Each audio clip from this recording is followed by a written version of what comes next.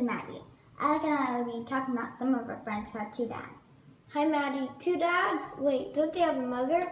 How can they have two dads and no mother? Well, since there are so many children without any parents living in the foster care system, when two men who are in a better relationship want to be parents, all states must now allow them to adopt children, and that is how children can have two dads. So these lovely individuals would adopt a child who otherwise wouldn't have a home?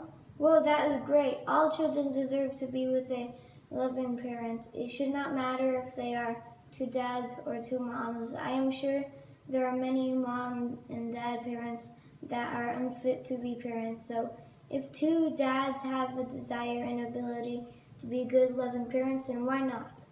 Well, until last year, not all states agreed with this idea. In fact, the state of Mississippi fought against same-sex couples adopting children for many years.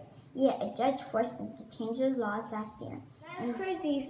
So up to last year, if two men that were married or in a long-term relationship wanted to adopt a child that might otherwise wouldn't have parents, some states fought against this? Yes, it is true. Many states and many people have so much hate and ignorance in their hearts and minds that would rather see a child in an orphanage than be with two loving parents.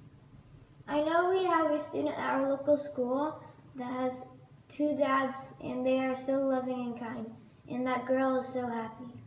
Exactly. Mommy and Daddy have other friends that are gay or lesbian that have adopted children and are such great parents. I like today's subject. I can't imagine people who would want kids to be in an orphanage home or foster care rather than being adopted by lovely people. Thank you for joining us. I agree. Thank you for joining us, and join us next time when we discuss DACA, Deferred Actions for Child Arrivals. Ciao, everyone! Bye, everyone!